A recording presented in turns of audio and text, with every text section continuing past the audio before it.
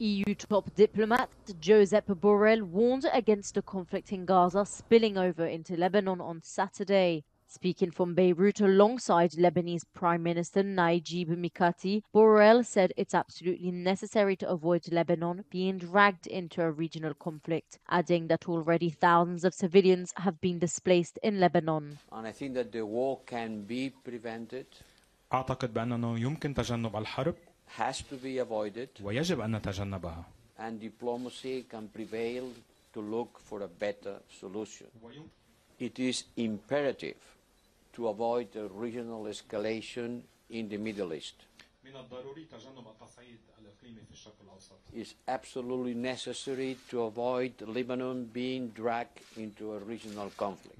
Borrell's comments came as Lebanon's Hezbollah militia fired dozens of rockets at northern Israel on Saturday, warning that the barrage was its initial response to the targeted killing, presumably by Israel, of a top leader from the allied Hamas group.